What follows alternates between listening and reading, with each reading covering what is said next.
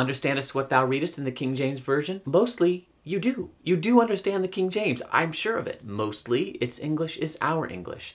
It's not hard to learn thee and thou, and with only a little effort, you can learn some of the mildly more difficult words and constructions in the King James Version with a little study. But speaking of study, one of the greatest and saddest ironies of my work on the King James Version, the most ironic false friend, comes from this common objection I received to my work that spends a lot of time explaining the difficulties posed by King James English. Ever heard of a dictionary? That's something you use to study and learn what words that you don't know mean. 2 Timothy 2:15. Study to show thyself approved unto God. The reason this is ironic is that the people who use this argument are being trapped by a false friend. They keep using that word study, but I don't think it means what they think it means. I've had King James only brothers get exasperated with my complaints that individual elements of the King James Version are no longer intelligible, and they say, and here's a direct quote, "No wonder all the modern versions remove study from 2 Timothy 2:15. They think that I want the Bible to be as easy as possible so people don't have to crack open any books. They think I'm encouraging people to stop studying the Bible," which would be kind of odd coming from the editor-in-chief of Bible Study magazine, who owns over 10,000 books in Logos Bible software, all of them dedicated to Bible study. Some of these King James only brothers think that the modern versions are purposefully changing the Bible here in 2 Timothy 2:15 in order to cover their tracks. No doctrine is safe in the modern versions, not the deity of Christ, not even the simple idea that Bible study is a good thing. But I insist that they are misunderstanding study in 2 Timothy 2:15. It's a false friend. Indeed, what did it mean in 1611? Our first step in the false friends process is simply noticing a possible false friend. But you won't notice this one if you don't check modern translations. The modern sense makes perfect sense in the King James in the context of 2 Timothy 2:15. But in fact, all modern translations say something different. None of them uses the word study.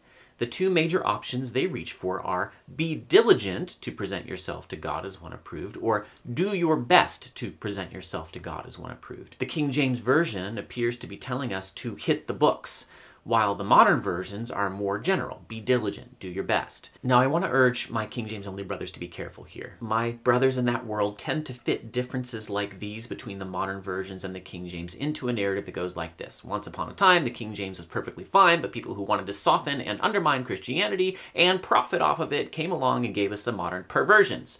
We are the remnant standing against them. But this narrative could only possibly work in this passage if the modern translations are actually contradicting the King James Version. And don't be so quick to conclude that. My concept of false friends helps show that some apparent contradictions between the King James and modern versions are due to totally reasonable misunderstandings that modern readers have when we read the Elizabethan English of the King James. Our next step is to look up the original language word in a responsible original language lexicon. Strongs and Vines are not responsible. They're not terrible, but they're not reliable either. The standard Greek-English dictionary is BDAG, Bauer, Donker, Arndt, and Gingrich, and it says that the Greek word being translated here with the word study in the King James means to be especially conscientious in discharging an obligation, to be zealous or eager, to take pains, to make every effort, to be conscientious. This word, BDAG tells us, is used when Paul responds to the Jerusalem Council in Acts 15. They asked us to remember the poor, the very thing I was eager to do. It's used in Ephesians 4 when Paul tells the Ephesians to be eager to maintain the unity of the Spirit. This word doesn't have anything necessarily to do with hitting the books, apparently. This word is more general than our modern sense of the word study, which leads to our next step. What is our modern sense? We've got to look at contemporary dictionaries to find out. And this is what they tell us study means. You know this: to apply oneself to learning, especially by reading. This kind of study surely involves diligence and effort, and I think you should do your best at it, but it's more specific than the Greek word in 2 Timothy 2:15. There are instances of this sense of the word study in the King James Version. Miles Smith warns us in the preface, and I actually found this citation through the OED. He warns us against failing to study the scriptures. For the true word nerds, I am purposefully not getting into transitive versus intransitive uses of the word study, though I warn you, I could. And there's at least one use of the word study in the King James Bible text itself that is exactly the same same as we use it today. In this case, the context clearly indicates that we're talking about books. Ecclesiastes 12:12, of making many books there is no end, and much study is a weariness of the flesh. Now that's a noun, not a verb, but same idea. In the other cases in the King James, the context is not so clear. 1 Thessalonians 4:11, study to be quiet and to do your own business and to work with your hands as we commanded you. This is kind of odd if study meant in 1611 what it means today. I mean, what parent of young children wouldn't be in favor of adding a subject to school? We've got math, science, history, and reading. Now we need a subject called being quiet. I would definitely vote for this. I wish my children would study to be quiet. But I'm not so sure that's what study means in this passage in the Pauline epistles.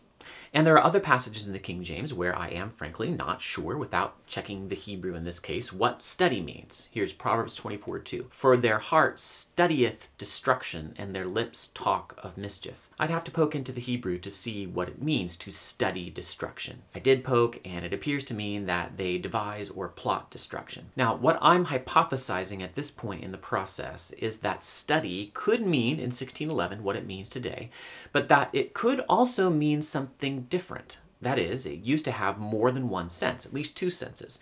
And one of those senses we just don't have anymore. So we turn to step 4 and pull out the massive and expensive and amazing and my favorite, I'm a huge fan, Oxford English Dictionary to figure out what study means in study to show thyself approved. Now, there's nothing in the context in this verse to indicate that it means anything other than what we mean by it. In other words, hit the books. But the Greek word is suggesting that maybe what we mean by it, hitting the books, isn't what the King James translators meant by it.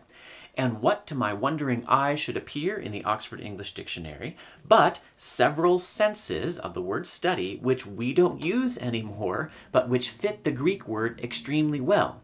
Senses under Roman numeral 1 all have to do with striving or aiming. For example, to strive toward, to direct one's efforts to set one's mind on, devote oneself to.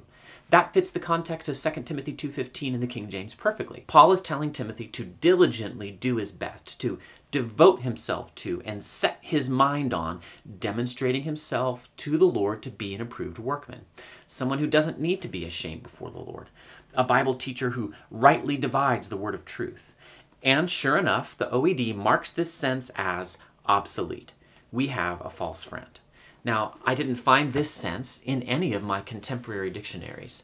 They are not a sufficient tool for reading the King James Version well. I didn't find it in the Trinitarian Bible Society's Westminster Reference Bible either, though D.A. Waite's defined King James Bible did explain in the margin that study in 2 Timothy 2:15 means be diligent. There's another, now rare, sense of study that has a slightly different nuance, as reported by the Oxford English Dictionary, one of aiming more so than of striving. And for this one, the OED editors actually select an example use from the King James.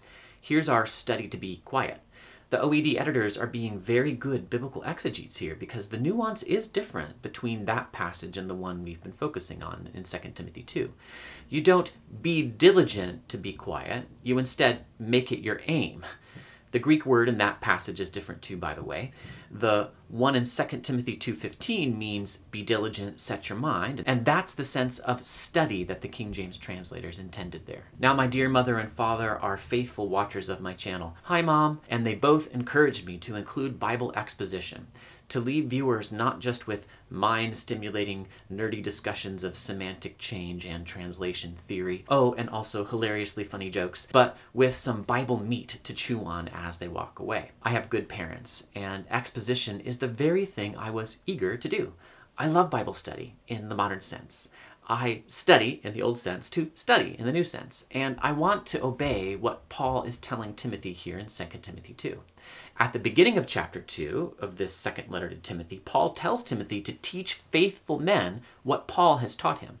Paul uses the now classic, brilliant illustrations of the soldier, the athlete, and the farmer, all of whom have to dedicate themselves diligently to their calling if they are to succeed. But then he turns Timothy's eyes to Jesus, even if we ourselves are pretty poor soldiers, athletes, and farmers. Jesus will be faithful to us and will not deny us because he cannot deny himself.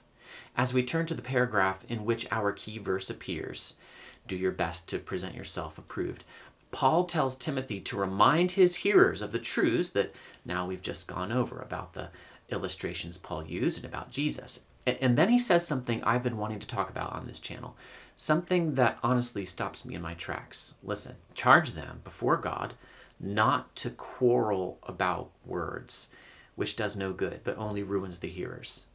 It's right after this that he says, do your best to present yourself to God as one approved, a worker who has no need to be ashamed, rightly handling the word of truth. I have given very serious and prayerful consideration to whether I might in fact be guilty of doing just what Paul warns against here, quarreling about words. And there have indeed been some moments when I have stopped answering a commenter in the comment section because I felt we'd gotten to that level. We were just quarreling. But what about my whole channel? Am I quarreling about words to spend so many hours preparing, shooting, editing, discussing? Is it really that big a deal if most King James readers think Elijah said, how long will you stop between two opinions, instead of what he really said and what the King James translators intended, which was, how long will you go limping between two opinions? Let me say clearly, no, it's not a big deal. Just like a few of my King James only brothers, I say that the best English Bible translation is the one you will actually read. And if that's the King James Version, more power to you. What I'm trying to do is to give more power to you, to show you things you're missing in the King James Version that you didn't realize you were missing. I had the same experience. I still have it on a regular basis. I am showing you how to rightly divide the word of truth, even the King James Version of the word of truth. I'm doing my best to help you be a diligent reader of Scripture. I am also pushing back, however, against false teaching in the gentlest way I know how. Our King James only brothers have taken a very reasonable love that I share, a love for our traditional English Bible translation, and they've turned its exclusive use into a doctrine. They put it on their doctrinal statements on their church websites by the thousands. Friends, this is wrong.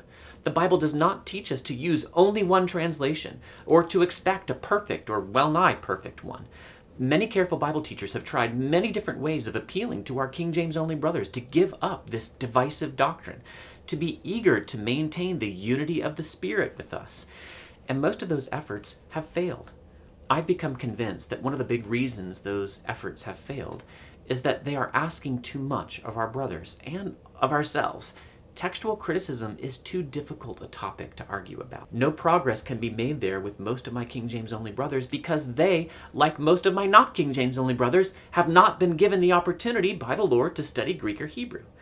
But I think that study of English words, not quarreling about them, but study of them, can get us all somewhere. I've had a large number of younger pastors from the King James only world tell me that my work has been helpful to them. They simply didn't realize how much they'd been missing in their King James versions.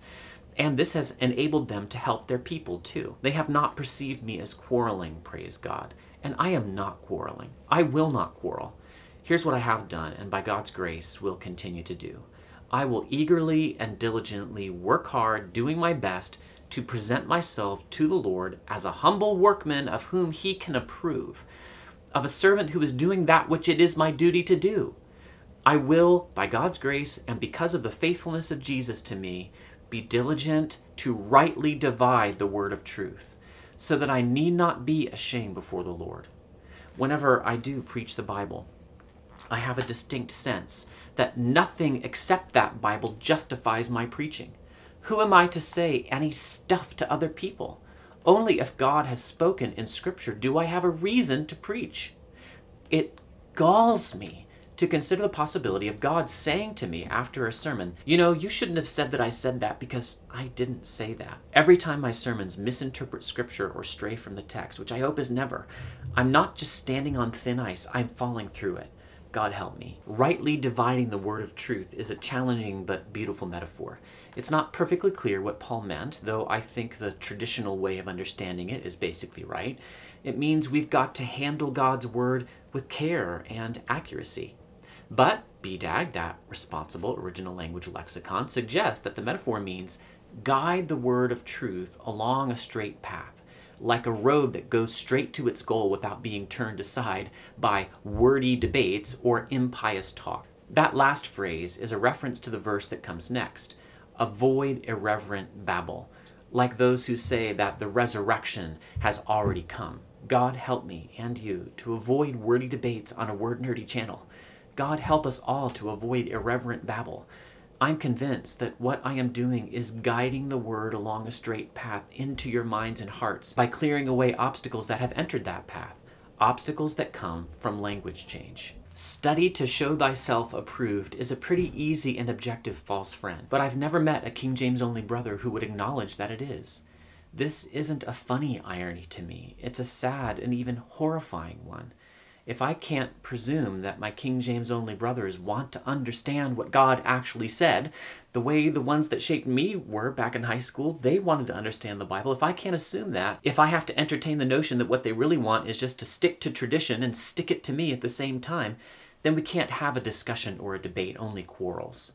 But I'm confident that many, the great majority of my King James only brothers do share my desire to understand the Bible and will thank me for helping them understand what they read in the King James Version a little better.